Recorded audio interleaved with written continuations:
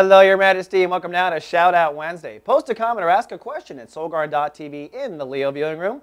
I'll do my best to shout back our answer 1 week later. Well, it looks like overcast with a chance of grumpiness today for the Leos. That's because of two things going on. On the one hand, the moon is now in Cancer, putting emotional focus on your subconscious. Now, this is the part of our awareness where we store the spiritual junk in our trunk, right? So it kind of stirs the pot. Would not be too surprised in the next 48 hours you have some crazy dreams and if people really piss you off. And if you find that someone really pisses you off or something really makes you sad, you have to ask yourself, Your Majesty, is this a pattern in my life? Because if it's a pattern in your life, if it's happened many times before, then what's happening is the universe is presenting to you one of the weeds in your soul garden. You're not necessarily meant to get out an Uzi and kill them, so to speak. So kind of keep that at bay and just take notes. What we do is we make the subconscious conscious for 2 days a month so we can work with it. Now, zipping around the zodiac, the other reason why you're a little testy is because Mars is ruling the day. Now, Mars is the aggression vibration. It's what gets things done. It's about courage and strength and testosterone. It's obviously the male energy, even uses the male symbol as its glyph.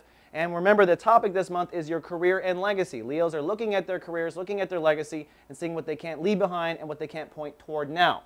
That said, yesterday I said it was time to make some key decisions about what you don't want from your career. That's step one, is what you don't want.